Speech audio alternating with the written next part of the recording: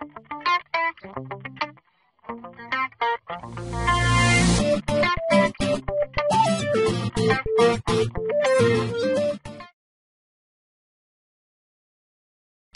this is Martin Flink. I just wanted to do a very quick tutorial on how to get started with J-WildFire. Once you get the zip file from Andreas's website, from his blog, unzip it. What you'll end up with is something looking a bit like this.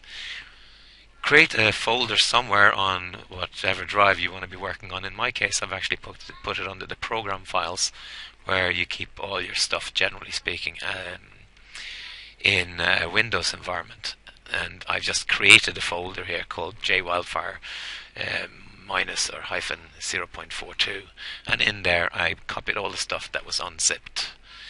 The next step you want to be performing here, so that you can get access to J-WildFire on a regular basis, is create some sort of shortcut to the startup of the actual program, and right clicking on start.bat and then dropping it off onto the desktop.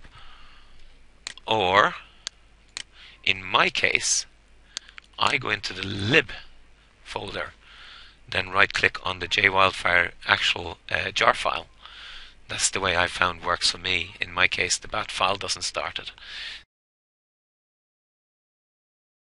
Right click and drag with the control key down, and then we have create shortcuts here as the bottom option here. When I just let go of the right mouse button, select that, and there you have it. Once you've created your shortcut on your desktop somewhere, just double click on it to fire up J-WildFire.